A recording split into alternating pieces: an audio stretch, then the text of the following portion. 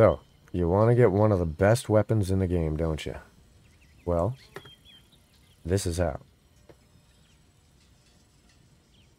Alright, so in order to get the Giantslayer sword, you're going to want to get to Act 3. So once you get to going towards Baldur's Gate Road and everything, the first waypoint you'll come across is Rivington. You're going to want to go north, and then you'll come across south span of Worm's Crossing. And then you come north, and you'll eventually come across this area. But there'll be a bridge that's up. Currently it's down for me because I've already done it. How I got in is I flew or jump or whatever. Just get one character to come down here. And then make your way across and around there. So you come down here, around and up here. And you'll have a ladder to climb up. And then some vines to crawl up. And you'll get to a door that you have to lockpick. Get into the second or third floor. And then eventually make your way down. You have some cutscenes up there, something to do up there. But you'll eventually make your way down. And you can open this door and the bridge will be open on both sides. So you come to the south side of the castle.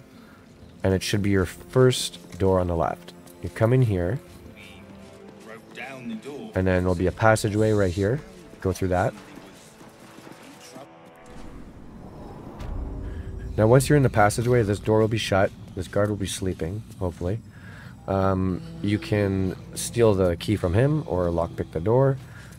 And once you're through, I mean, no one's hostile to me. So, see? So, we're good. So once you come through, take your first left. And at the end, you'll see a solid wall and two dragon head torches. So you're going to want to hit these with lightning. To turn it blue. And you might have to hit them both pretty quickly. But yeah, just a lightning arrow or normal lightning spell. Single target one will work. And then it will open up that secret door. So you come through the secret door. And you come down this way. You go through those doors.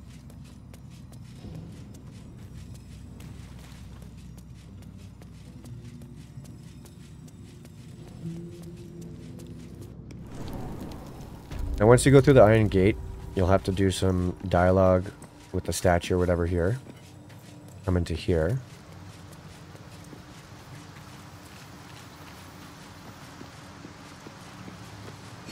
When you get to this part, there'll be 4 different chambers for you to do. So you have the Chamber of Justice, Chamber of Courage, Chamber of Strategy, and the Chamber of Insight.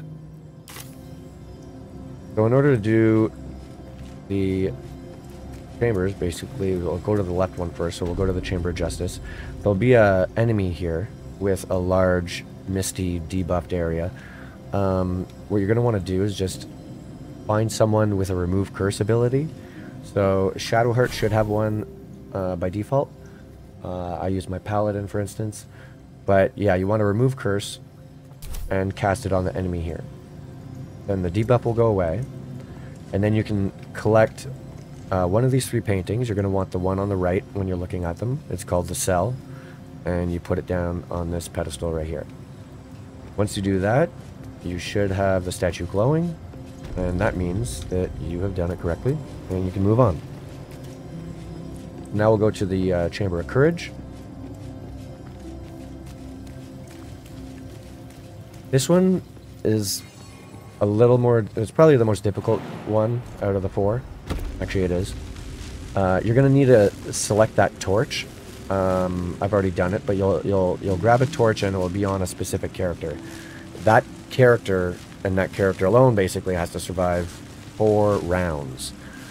Once it survives 4 rounds, everyone disappears and you beat the trial. So what you're going to want to do is put that on your toughest character.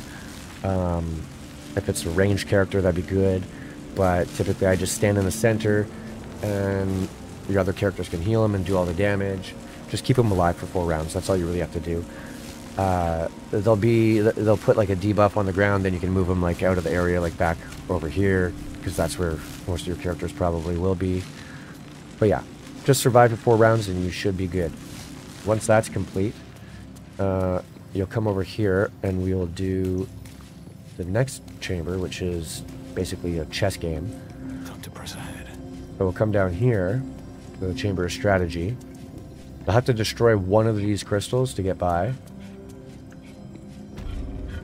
And this is really simple. You can play the game however it's intended, but basically what I did is I just went and killed their king. So their king is weak to lightning damage.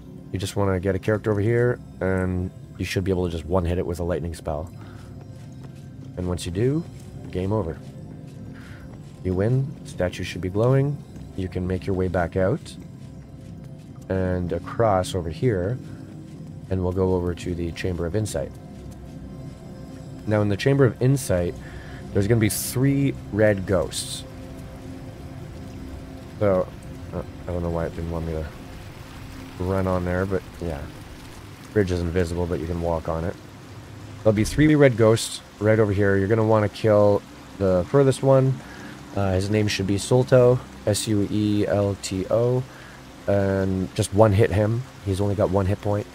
So you could do it with any character pretty much, with a bow or anything. And once you do that, you should be good to go. If the statue's glowing, you'll move back out this way. And the final door should be open. This door right here should be open. And you can come down here. So once you get into this room, that door ahead of us will be locked. You'll have to talk to the statue, unlock it. Now, ahead of us, can't get past it. There's a tiny little spoiler. But I'm going to leave details out. But basically, you do have to kill a dragon. So you'll come in here. There'll be some dialogue you have to go through. There'll be a character over here that you'll have to fight, and a character over here, and the dragon. I believe he might summon some more, but he's tough. He's level 17 with 400 hit points. So you're going to want to focus damage on him, try and kill him quick. Yeah, it's going to be tough. But once you do kill him, you'll get this weapon right here. Arguably one of the best weapons in the game. Now once you kill the dragon and loot the sword, you can come over here. And we have the helmet. And this is the helmet you'll get, which is pretty dang good. Happy hunting, guys.